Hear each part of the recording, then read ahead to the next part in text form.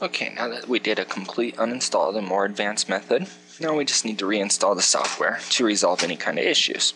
So we will insert the GeoVision disk into the computer, and it should autoplay. Now note, there is a Found New Hardware wizard that pops up. Go ahead and just ignore that. We don't really use that method for installing the drivers. The GeoVision disk has an auto driver installer. Okay. Most of the time, Windows automatically pops up with the CD's contents. If it does not, you just go to Start and then go to My Computer. Locate the DVD drive, double click on the GV or the version 8.3 DVR. Okay, we're going to first install the drivers. So click on that and then go to Install or Remove GeoVision GV Card Series Driver. Click the Install button. This will install the drivers, and it does take a little bit.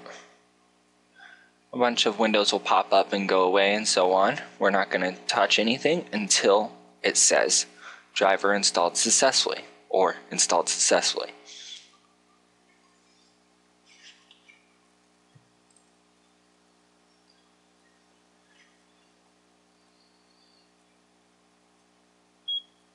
Okay, now that it says install successfully, just click exit. Click the little home button to get back to the main page. And then we're going to choose the third option, Install GeoVision version 8.3.0.0 system. Choose yes to the license agreement, and then click on Install Main System.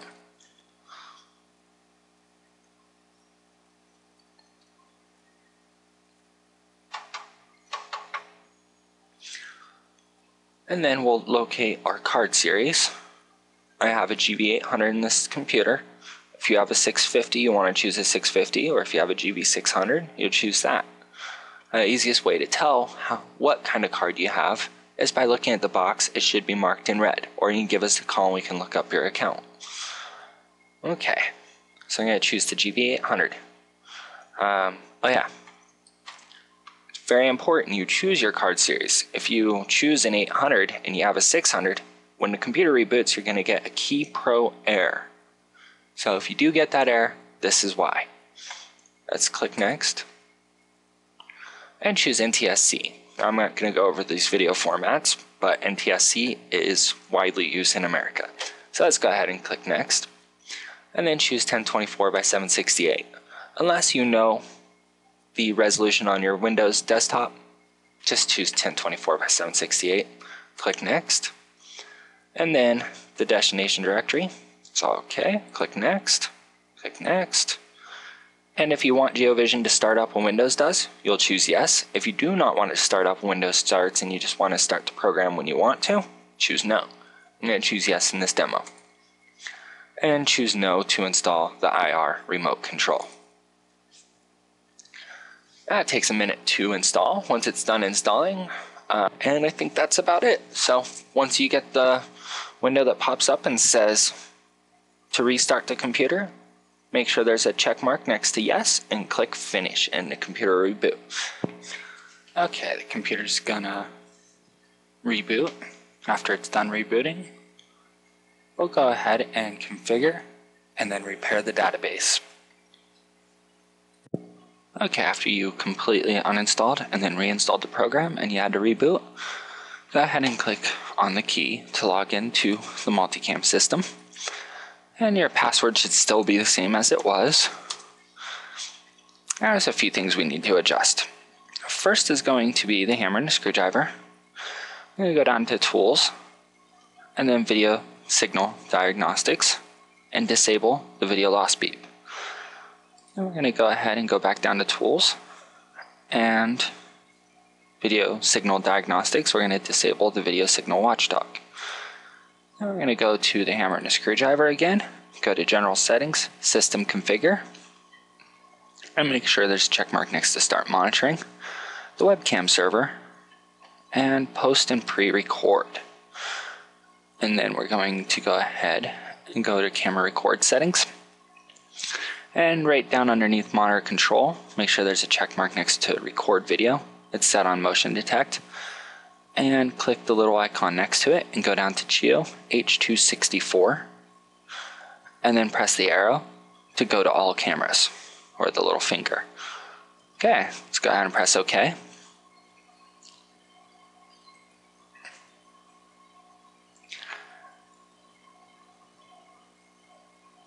And then we'll click on the network icon, go to webcam server, and then go to server. Change that port to whatever the port was, whether it was 81 or 8000 or if it was left on 80. Then go up to video, change the maximum image size to actual size. Go to JPEG, make sure there's a check mark next to create JPEG/GIF images. Let's go ahead and press OK.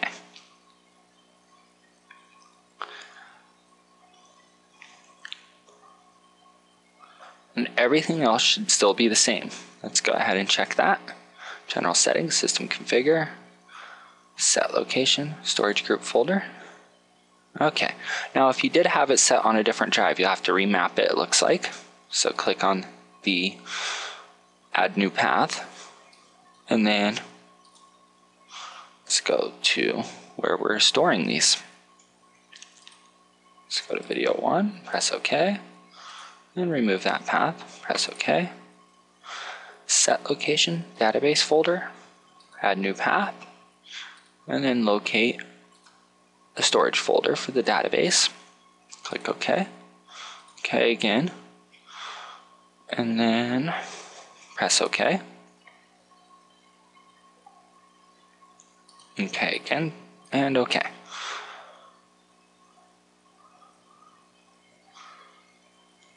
Now we'll have to do the same thing for the log settings, so click on the hammer and a screwdriver, general settings, and then system log setting. I like to uncheck the keep days.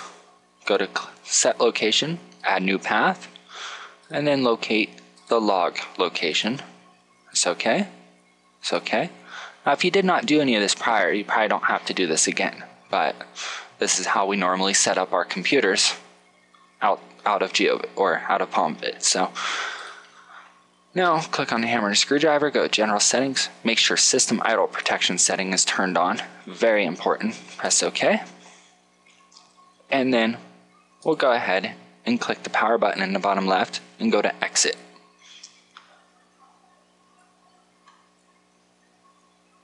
Now that we got everything configured, we'll have to restore that database folder. So we'll go to Start, All Programs, go to the GV folder, whether it's 600, 650, or 800, or 1480, and locate the Repair Database utility. Click on that, and then type in your username and password for GeoVision.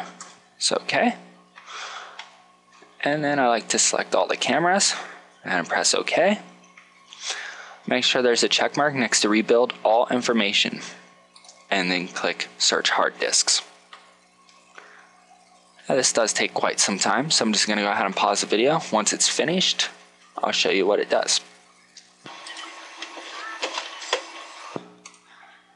Okay, so we've done the database repair. Now I don't technically have any videos on this computer, so it says can't find any event time. In a normal situation, it would say database repair completed. Just go ahead and press OK. Press exit. And I'm just going to press OK. The only reason it wasn't able to is because I don't have video files. But if you did, that would be the process that you would do. Then you just restart your multicam system.